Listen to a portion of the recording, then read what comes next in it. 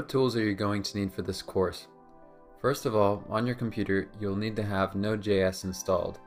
You can install it from nodejs.org. You can either get the stable version of Node or the most recent release, the current version of Node. In creating our projects, we're going to need a solid code editor. I'd recommend Visual Studio Code. It's the code editor I'll be using. And if you go to code.visualstudio.com, you can find options for your computer to download. In the last project, we'll be building an API, an Express API, and we're going to be testing it with the help of an application called Postman. So if you go to getpostman.com, you can download the app ahead of time.